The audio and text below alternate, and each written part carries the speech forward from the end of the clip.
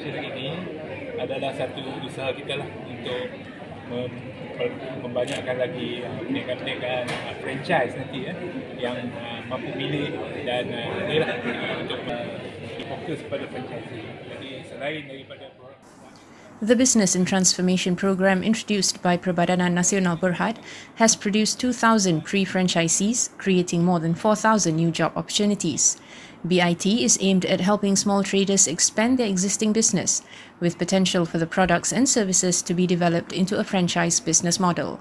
Pernas Acting Chief Executive Officer Mazlan Ibrahim said 184 small traders have participated in the BIT program since it was introduced in 2013, with Pernas funding some 8.3 million ringgit.